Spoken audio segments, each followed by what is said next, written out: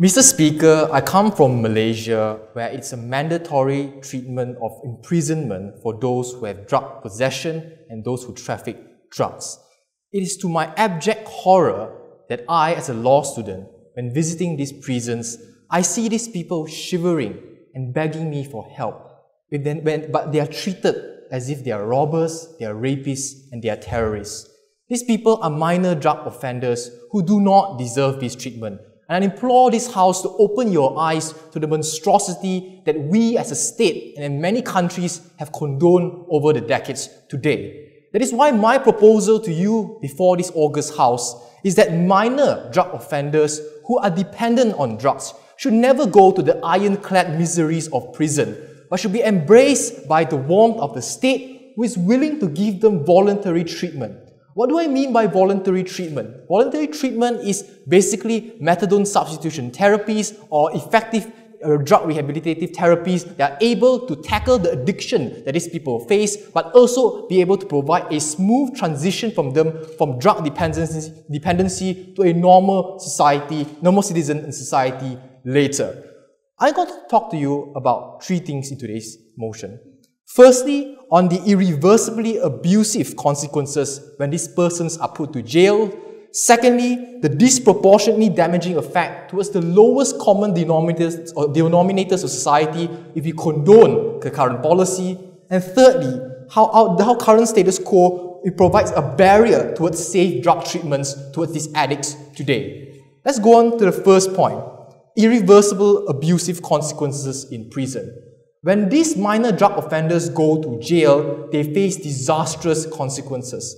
Firstly, there is no adequate and proper drug rehab treatment within these jails. We think that it's a violation of Article 13 of the United Nations Declaration of Human Rights, where it denies someone the right to health, we deny someone the right to get their proper and adequate treatment. Jails don't provide this. They provide you a cell where you're able to rot and read books for the rest of your 2 to 3 years.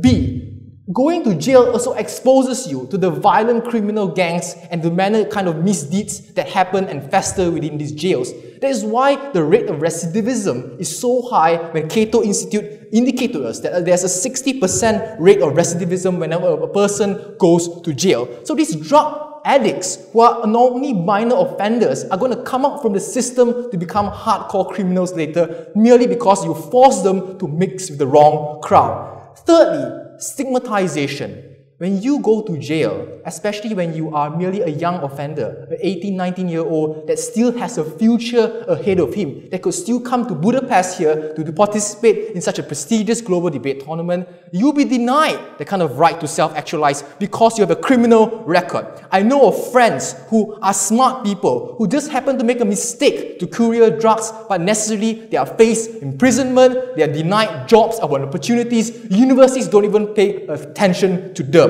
Second point, disproportionately affects lowest common denominator in society.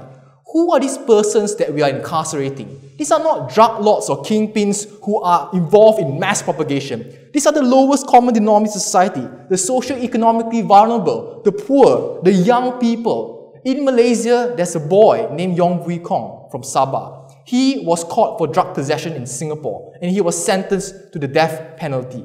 He actually became a better person in prison. He read the Bible, he promised to propagate good drug maintenance and policies, he advocated the youth to stay away from drugs, but he was denied any form of redress. He was paid to put the same treatment as a drug lord and as a drug offender. We are also talking about racial minorities here. African Americans are only 12% of the US population, but they comprise of 50% of drug offenders in the United States. It creates this kind of racial tension when the state bearing its overwhelming authority to clamp down towards a racial minority. This is not a good policy. Thirdly, why this is a barrier towards safe drug treatments? Because if you criminalize it, if you say that you will go to jail, it's a stigmatization towards these people. They will not want to receive help for antiretroviral treatment. That is why blood-borne diseases like HIV and hepatitis C are prevalent. Lancet reported that there's a 19% increase in this kind of bloodborne diseases in Ukraine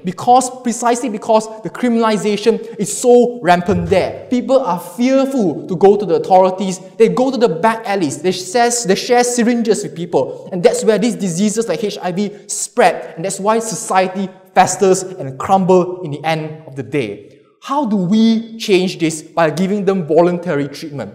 We think we provide them a better alternative. We provide them a safe environment where they are able to they're able to treat their drug addiction. They do not need to suffer. We respect their human rights and we treat them as human beings. Those who are patients, who need help necessarily, and not violent criminals that should be put in jail necessarily. These are people who we should respect as basic human beings, who just made a mistake in life, who never harm others. They should deserve a second chance.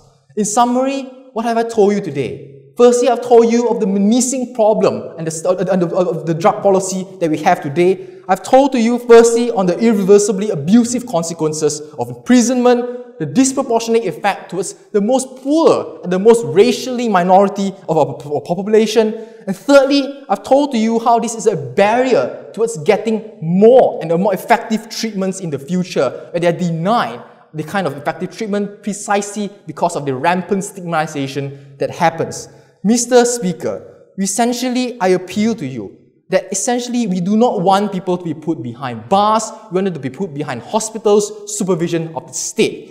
As we stand before this opulent structure today talking about drug policy and sort, we do not recognize that there are many people who are marginalized, who are poor out there, who need help. And those are the people who should pay attention to. The stats and the figures support my proposition, but I open to you and I plead to you to open your heart and to look around these people around you, that they also deserve a second chance in life.